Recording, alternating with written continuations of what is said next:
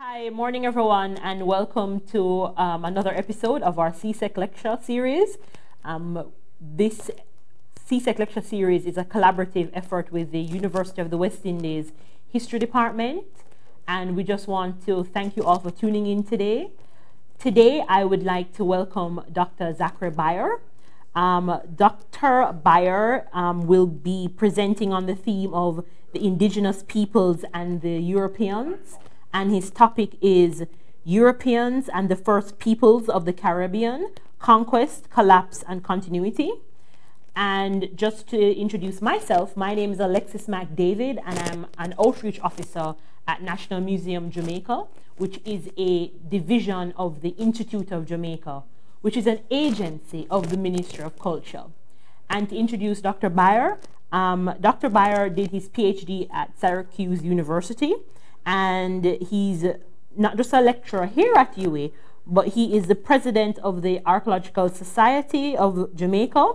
And his research focuses on the archaeological and heritage of the Caribbean, both prehistoric and at historical sites. So thank you so much for tuning in. And thank you, Dr. Beier, for being here today. And let's get started. Thank you, Alexis. So to kick off this lecture, the first question is, who were the first peoples of the Caribbean? Oh, geez, big question. I guess to begin, I just want to wish, thank you for the opportunity first, Alexis, and best of luck to all the fifth form students with CSEC preparation, as well as achieving future professional academic goals.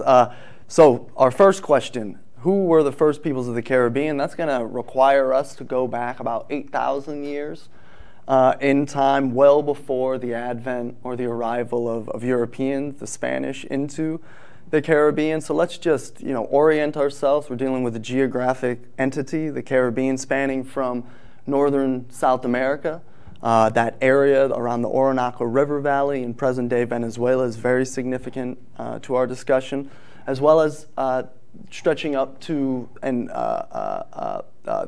through the Yucatan, so Central America, as well as up to southern North America, Florida, almost providing a stepping stone from South America up to North America with connections to Central. But migrations didn't happen as orderly and routine as we might expect. Archaeology done throughout the region has revealed initial population movements, initial migrations, again beginning around as early as 8,000 years ago and continuing until about 5,000 years ago. By 2,000 years ago, 2000 BC, almost every single island in the Caribbean has been populated, beyond a few, including Jamaica. And we'll talk a bit more about that later.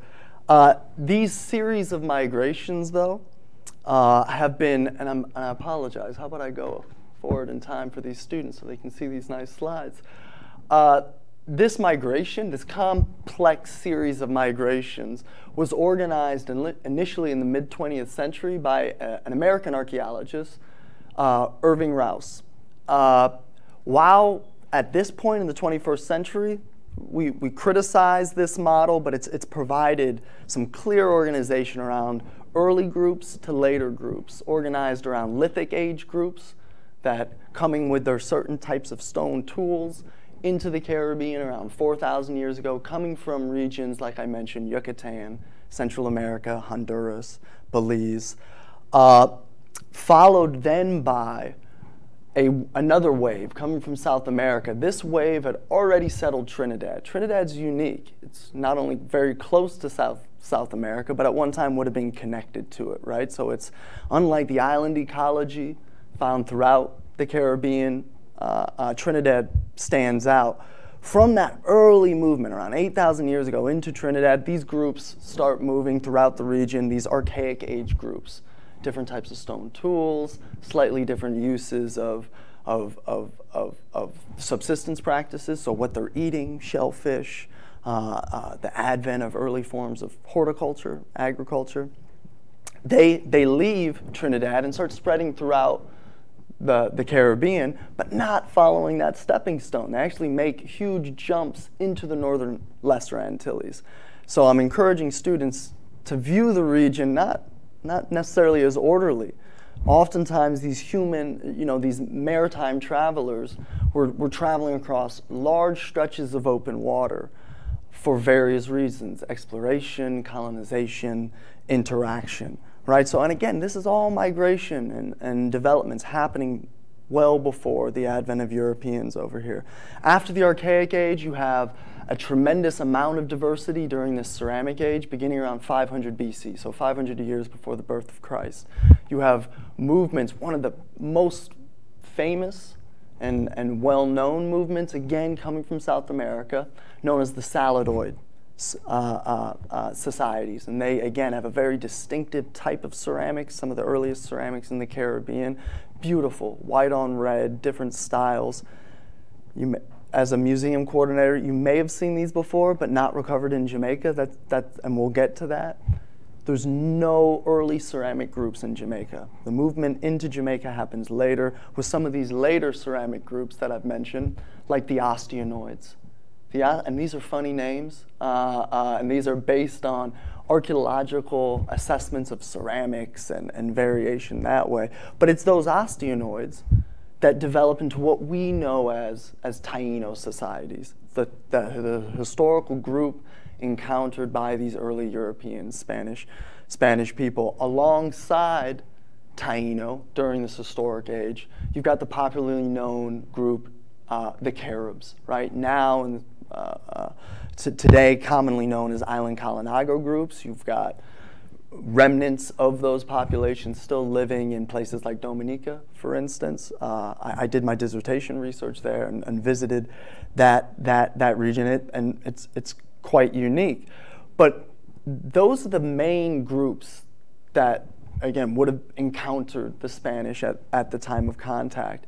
But there are likely in archaeology and also ethno-historical documents, when the Spanish are coming into the area, they're recording their observations and the different types of people.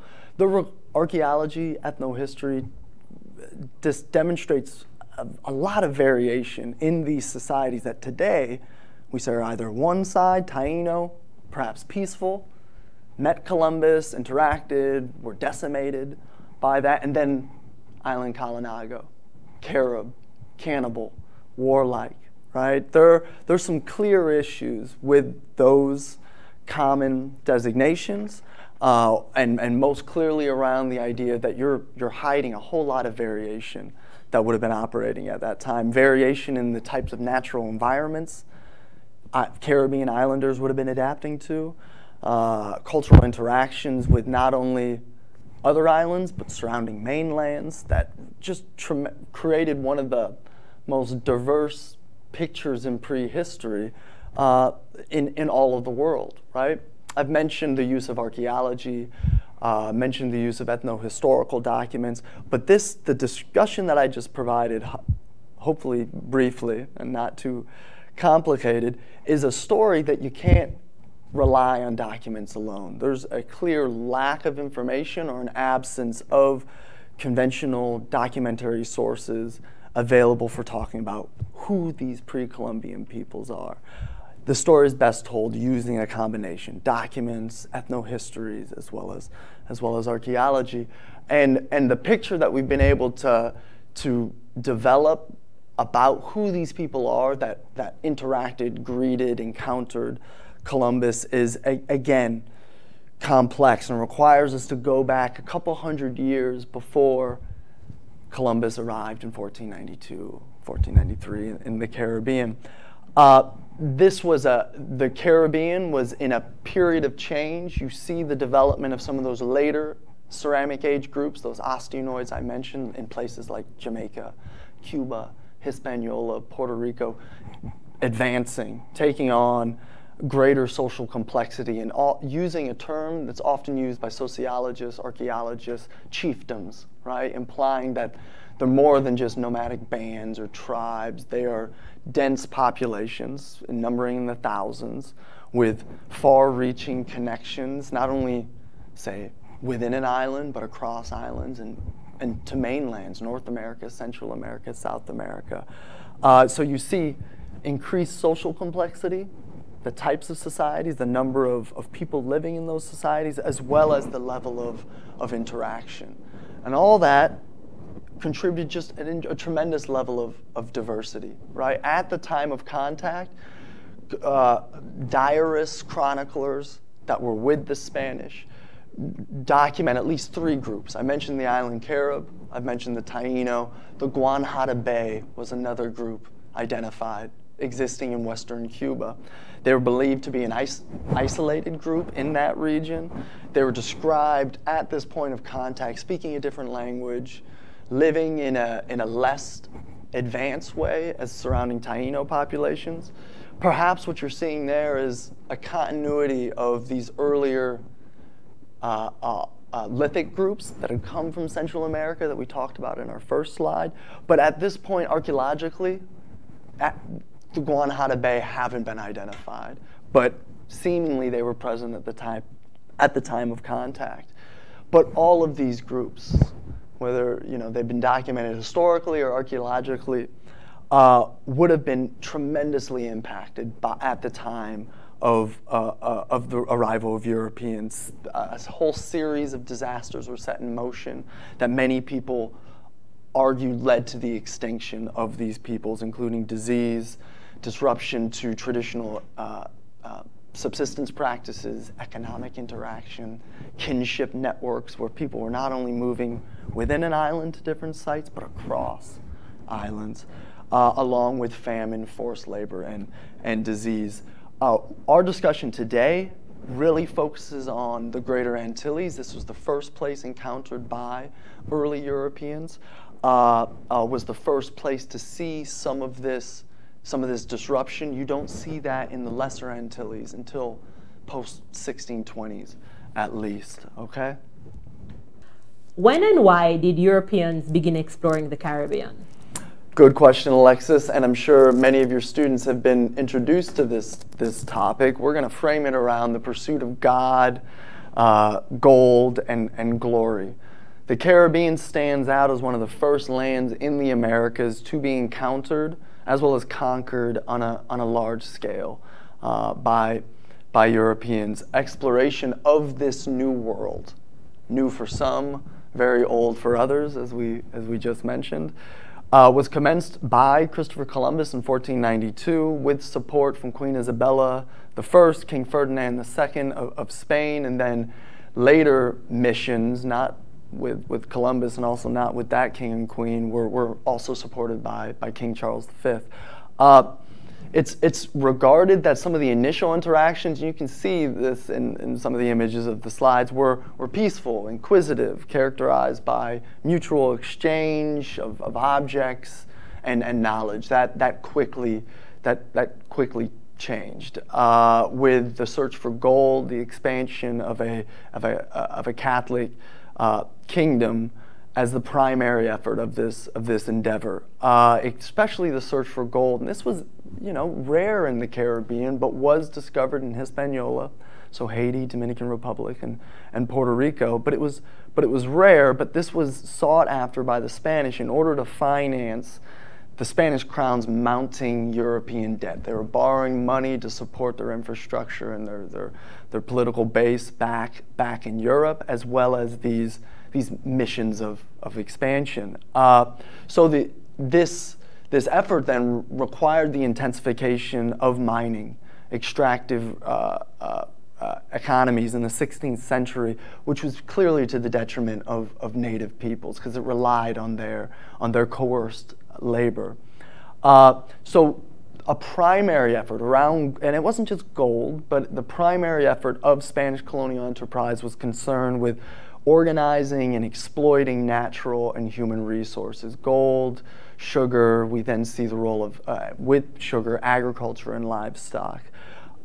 This pursuit was supported by the establishment of the encomienda system, which the Spanish has essentially adopted from their interactions in the Old World with North Africans, the Moors, which was a system where Spanish conquerors were rewarded with the labor of native peoples in exchange, and then native peoples in exchange received instruction in the Christian faith as well as Spanish language. Along with the establishment of this labor hierarchy, social hierarchy, you see the establishment, and we'll see this in some of these case studies I'm going to bring up, of other forms of Spanish life in this new world, right? New settlements, far different than the indigenous settlements that have been identified archaeologically and described, ethnohistory.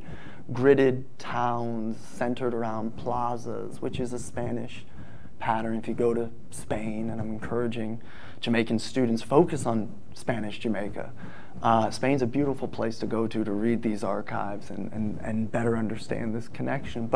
And you may actually even see some instances of how settlements were organized over there that then were translated over here. So colonialism, the control of people, the extraction of resources, takes on a very material basis, making archaeology an ideal application in that study, right? We deal with stuff, bits and pieces. So the encomienda system, this was instituted by Columbus almost upon his initial arrival in 1492 in Hispaniola, so Haiti, Dominican Republic. Natives were required to pay tribute under Columbus or face brutal punishment, again, demanding gold, and when it wasn't provided, individuals were tortured, they were relocated, a variety of bad stuff was done to them.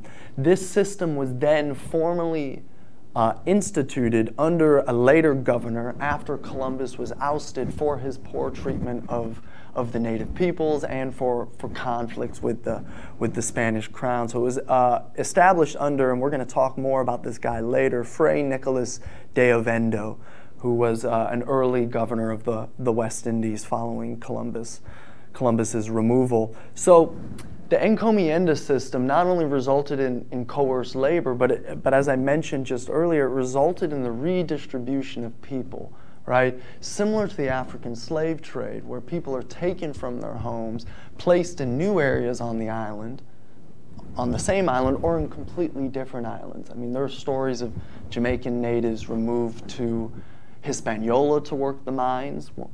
There are stories of, as the Spanish Empire is expanding into Central America, Indian slaves taken from Honduras and moved into places like Jamaica. So I'm sure you, Alexis, and students listening to this can understand the level of disruption that would happen within the households, within families, within traditional practices as a result of forced labor, right? To maintain cheap labor so you can reap the benefits of that and support your own development, right? But this process also began the longer process, the development of Euro-American societies right here in the Caribbean. Success of the Spanish, and success, it's kind of a tough word to use in terms of just very negative treatment of native peoples. This success, though, based on harnessing human labor, extracting natural resources, was a model adopted by other European nations. The English, the French, the Dutch, the Danish, all after around post-1620, start instituting their own models, which lead to not only tremendous levels of cultural, ecological exchanges, but the instituting of what we now know as the transatlantic slave trade. Okay, after the essentially native labor, Amerindian, Caribbean Indian labor was extinguished.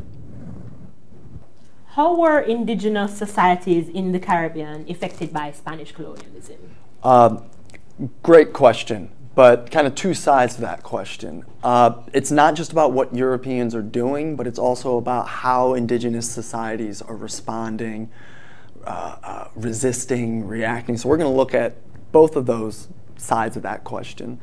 And again, getting back to some of the earlier issues that we mentioned, the best way to approach that two sides of the question is the combination of historical data.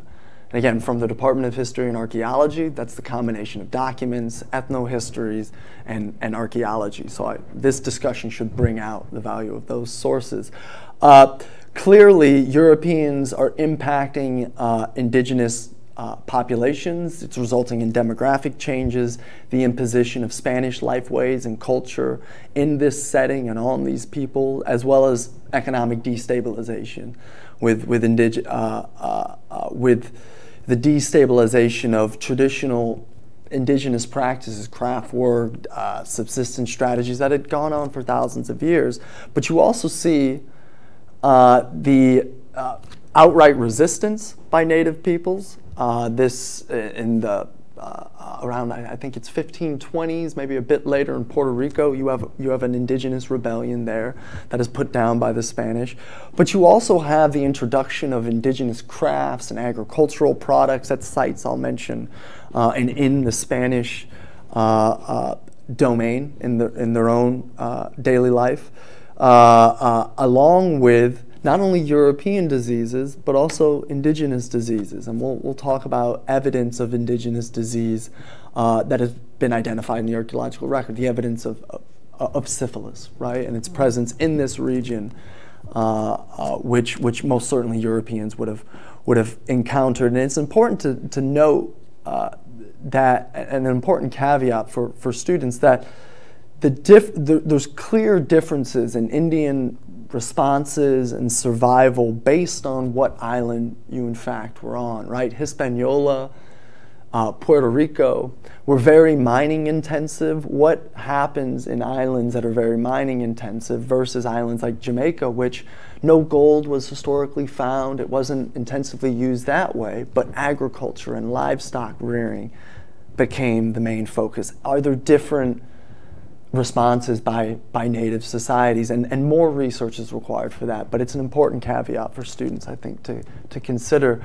We will, though, begin our discussion of impacts of Europeans on indigenous societies with a focus, and this is a sensible focus, in Hispaniola and Puerto Rico. These are the first places and the central focus in the expansion of the Spanish during their colonizing efforts in the Greater Antilles. Both historical and archaeological research demonstrates the intensification of the mining industry, the introduction of sugarcane cultivation, as well as other imported plants, as well as the reliance on both Indian slave trade, the trade in Amerindians, and then later African slaves. It's interesting to note between 1520 and 1530 in Puerto Rico, the laborers that are listed are including Indian laborers, African laborers side by side, right, with African labor, enslaved laborers outpacing Indian labor by the mid-16th century. So beyond the pattern of coerced labor, you're seeing this pattern of interaction and perhaps even integration, right? In Hispaniola, that early West Indies governor that we mentioned earlier, Fray Nicolas de Ovando, he arrived in Hispaniola in 1502.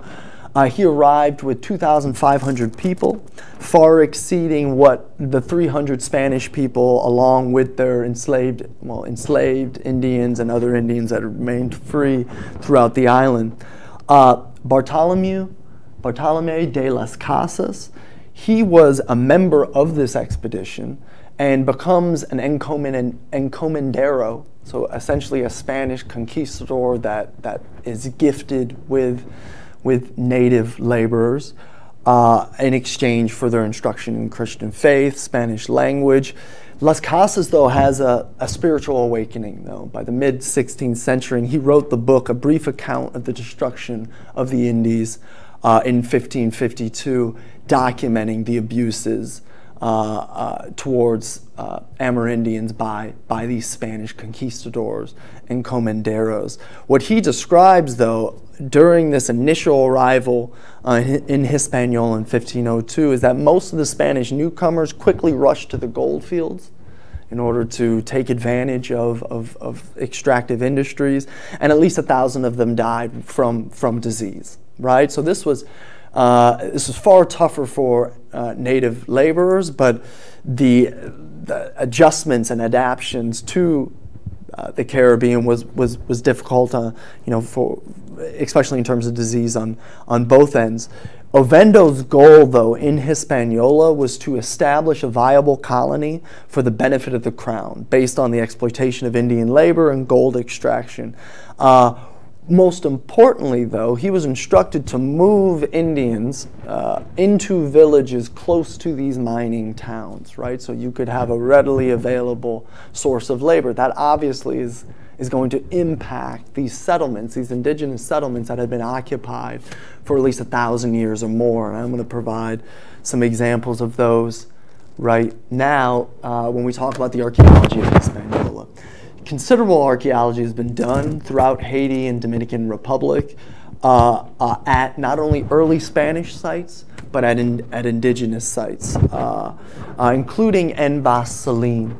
En-Bas-Saline is a large classic town believed to be the town of a Taino cacique, a chief, who would have assisted Columbus and his crew after the wreck of the Santa Maria on December 24th, 1492. What a Christmas Eve you would have had in this new world, right? That crew would have quickly established a small fort close to En-Bas-Saline called La Navidad that was found to be destroyed on Columbus's second voyage. So again, initial, perhaps peaceful interaction quickly changed by 1493, 1494. The destruction of La Navidad resulted in the settlement of La Isabela, which was located farther to the west in 1493 and 1498. And then the later development of Puerto Real, very close to En-Bas-Saline in 1503. The archaeology at En-Bas-Saline, this indigenous Amerindian site located in Haiti, so on the island of Hispaniola, but the Haitian side instead of the Dominican Republic side, clearly demonstrated that this wasn't immediate extinction among Taino, but this indigenous site that had been occupied for well over 1,000 years was clearly impacted. And what was most impacted are the activities of indigenous men that would have been taking place at this indigenous site. And that impact was because of that Spanish encomienda system. So activities of men like stone tool production, the production of shell, stone, and bone ornaments, hunting of terrestrial animals like coney and bird, and some fishing practices halted. At least the archaeological evidence of those activities weren't found.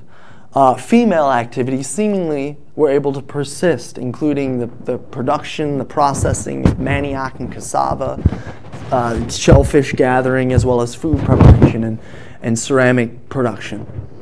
So those activities seemingly continued at En-Bas-Saline. But archaeology also demonstrated that En-Bas-Saline, European artifacts, Spanish artifacts, like Spanish mayolicas, that's a certain type of very beautiful ceramics. And again, I encourage students to go to Sevilla and you get to see the mayolica tiles along these whether it's floors or tablewares, right? These European wares were found, I mean, very rarely, right? Out of 80,000 artifacts recovered at En-Bas-Saline, less than 0.8% are of European origin, and it wasn't these type of materials. It was European animals, rats, pigs, other livestock. So seemingly you have the continuity of indigenous societies at En-Bas-Saline while resisting certain aspects of European Spanish colonialism and incursion, right? So you still have societies not completely decimated and choosing to a certain extent what they are bringing back home. This is a process known as compartmentalization, where in the necessary spheres of life I can act Spanish, but back at home we're going to try to maintain that traditional aspect and what is familiar to us and sensitive to our own needs, right? So beyond indigenous settlements, archaeology in Hispaniola has also included the study of early Spanish towns like La Isabela, like Puerto Real that I mentioned. The archaeology here has revealed fortified sites, so forts, military sites. These settlements were organized around a grid plan, so streets, plazas, churches along with Christian burials, and then a whole suite of European objects like ceramic tablewares that I'd mentioned, personal adornments, even crucifixes, evidence of personal adornments, as well as religious beliefs that are far different than the practices that would have been operating at these indigenous villages. These early European towns, Puerto Real, La Isabela, you can see an image of La Isabela there. They were surrounded also by indigenous sites. Some of these would have been indigenous sites occupied for a long time. Other sites were indigenous people actually moved over into these villages. And archaeology also reveals, through the study of material culture, important status differences marked in the material record.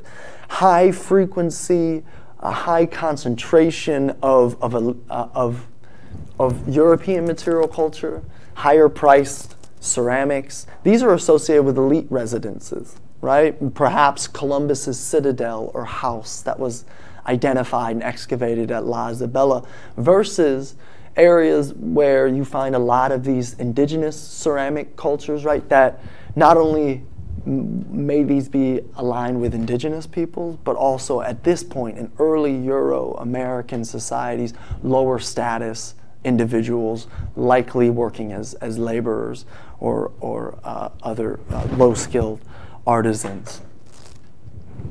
So how about we bring it home, Alexis? So what was life like in Jamaica during this time? Well, and again, a question best answered through documents and archaeology, and this is how I will answer it. Jamaica first entered European history in 1494 during Columbus's second voyage. It's important to note, though, Columbus was reportedly told the location of Jamaica by Indians he encountered in Cuba during his first voyage, right? So Jamaica was put on the map in Columbus's mind by indigenous peoples, which clearly show you indigenous people knew their landscape, not only their islands, but the surrounding islands, despite these islands seemingly being isolated or separated by open water. The distance between Cuba and Jamaica is 150 miles. Seemingly that was not a long way to go to travel for these Cuban Indians. After establishing Hispaniola as a viable colony, and we mentioned that earlier, for the benefit of the Spanish crown, based on the exploitation of Indian labor and gold extraction, you then see the formal conquest of Jamaica beginning in 1509, along with Cuba in 1510.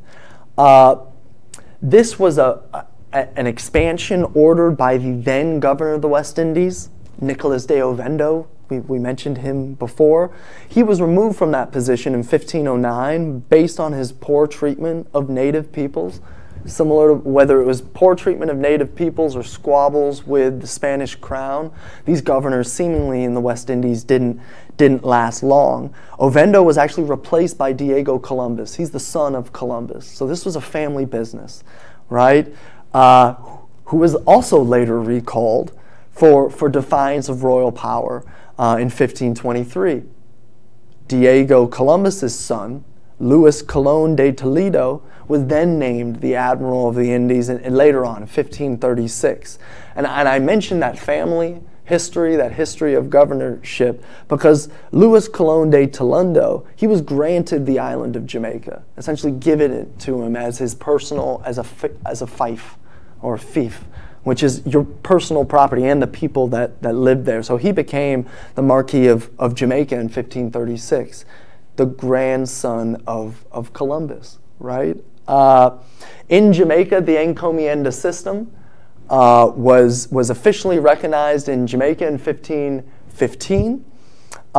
No gold was discovered in Jamaica, so Indian labor was quickly shifted for its use in agriculture and cattle raising. Jamaican provisions and livestock, essentially Jamaica became the breadbasket for further Spanish expansion into South and Central America, which becomes known as the Spanish Main. Indians were reportedly transferred from Jamaica to Hispaniola to work in the gold mines, as well as Indians from Honduras being transferred into Jamaica to work, whether it's on plantations, agriculture, on livestock purposes.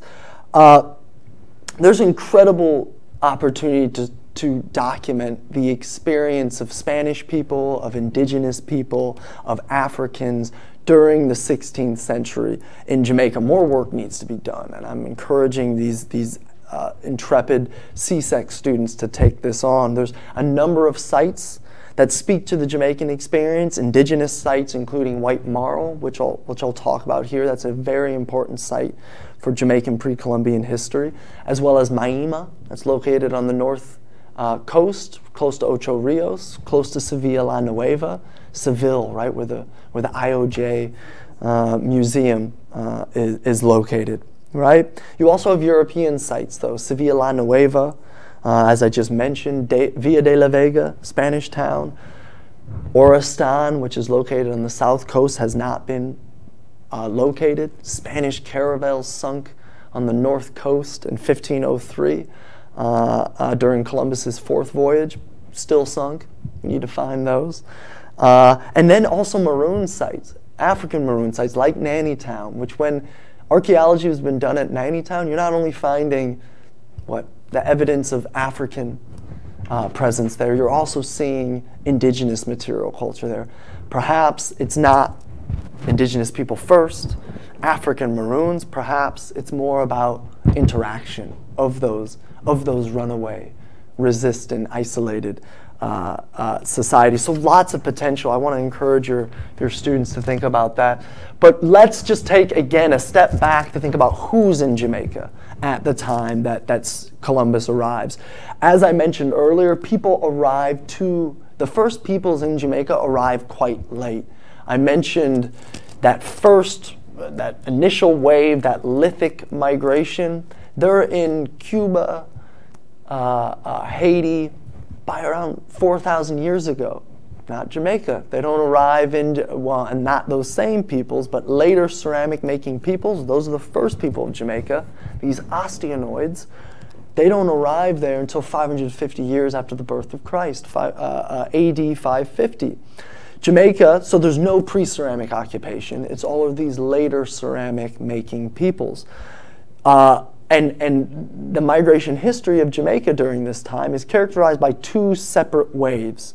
So these weren't necessarily related. A first wave, largely referred to based on their ceramics, a distinctive red ware, painted ware style of ceramics that in archaeology speak is known as the Osteonoid peoples. These are sites located along the coastline of Jamaica, smaller sites, and not as intensively occupied as this second wave, which is referred to as the White Marl style. We'll talk about White Marl. This is that second wave that would have the people that developed into Taino societies and the ones that would have greeted Columbus. So Jamaican Taino come from this second occupation phase. Okay, moving forward. Jamaican Taino are described not only based on the archaeology, but also on ethno-historical documents.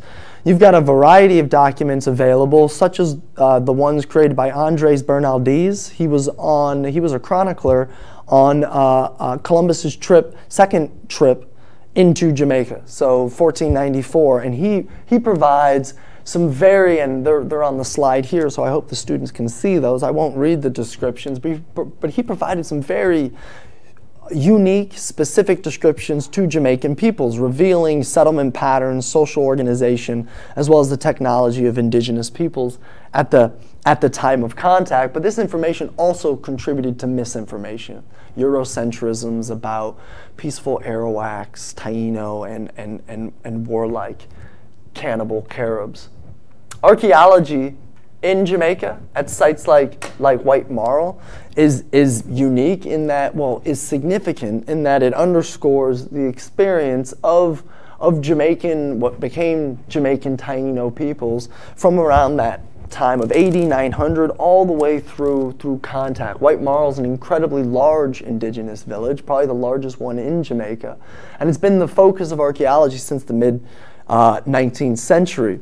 This archaeology has been quite sporadic, though. Recent work has began since 2016. The UE Mona Department of History and Archaeology, Jamaican National Heritage Trust, individuals from even your neck of the woods, the IOJ, have been out there working, revealing a complex settlement featuring an incredibly dense archaeological record. The ceramics I've mentioned, faunal remains, but also some very well preserved and significant human burials. Okay, and I'm kind of speeding up here. Like I mentioned, ceramic culture demonstrated at White Marl, subsistence practices involving terrestrial animals, shellfish, fish, birds. But what really stands out are some of these well-preserved and significant burial practices where individuals were placed in fetal position, quite deep within the ground. The idea is that you're returning the individual back to the belly of the Mother Earth. Again, this is not monotheistic Christian type of practices. These are clearly revealing animism, polytheism, some different styles of burials, fetal position. We also recovered an individual seemingly in a seated type of reclined position. So these different positions are significant. And these burials also include religious paraphernalia, religious material culture like zemis that speak to the natural forces that take on an anthropomorphic or zoomorphic form, whether they're stylized similar to humans or similar to the range of animals that would have been in Jamaica at that time. Recently, an owl zemi was recovered from excavations at White Marl. So very significant. Diet, feasting, archaeology at White Marl also demonstrates the application of advanced technology in archaeology, including carbon and nitrogen isotope analysis, which is all what you are is what you eat, based on the type of plants, the type of fish, the terrestrial animals you're eating. That's going to leave a distinctive signature. So some of the burials we recovered at White Marl don't match the White Marl signature, seemingly showing you just because you die at White Marl doesn't mean you were born there, right? Whether you have individuals that are moving on their own terms or during later periods of time, perhaps they're being forcibly moved to an area by the Spanish during this encomienda system. It's not just White Marl in Jamaica, though. You also have an incredible site on the north coast, Sevilla La Nueva, which maybe perhaps students are more familiar with British Seville. So it was a British plantation beginning around 1655. But before that, this was one of the earliest Spanish settlement on the island of Jamaica, and has a similar early date to some of these settlements that we mentioned in Hispaniola. La Isabela, Puerto Real, it would have been within that very same network.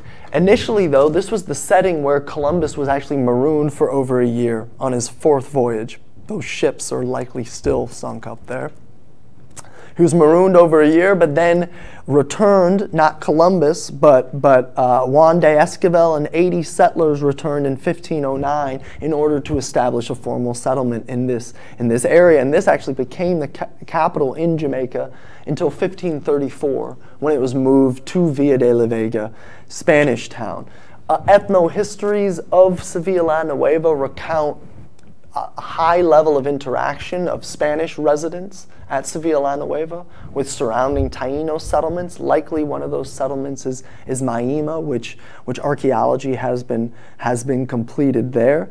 A fortress was documented at the site between 1938 and 1968, a Spanish fortress, a fortified building, along with a mill. So an early example of a water-powered mill that would have been used for sugar production. So whether you're extracting gold or extracting sugar, this was a part of the Spanish encomienda system. Interestingly, one of the most common artifacts in all of these places was was indigenous ceramics. Indigenous ceramics being found at a European site. Why is that significant? Well, it's seemingly showing you again, this isn't just about what Spanish people are doing to indigenous societies, but it's also about what indigenous societies are contributing to these new Euro-American sites, Euro-American societies. And ceramic culture, foodways, clearly an area of contribution there. So really demonstrating some of the patterns of European and indigenous interaction right here in Jamaica. So did European colonialism result in the extinction of indigenous peoples in the Caribbean?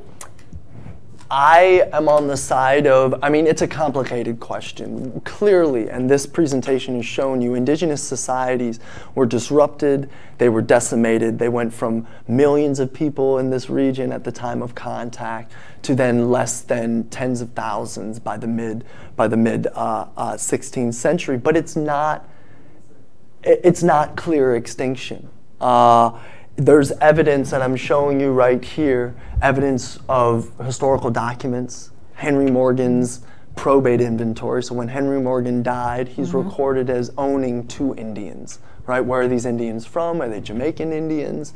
Are they coming from other places? Regardless, it shows the persistence of Indians in Jamaican society. You also have historical accounts for the persistence of Indian villages all the way up into the 17th century. So whether it's the historical documents or archaeology, you see continuity, you see persistence. But most importantly, today, within the last 10 to 15 years, you've seen groups in the Caribbean identifying as Taino, which what people are, in the Greater Antilles, I'm thinking, what people are now referring to as Neo-Taino.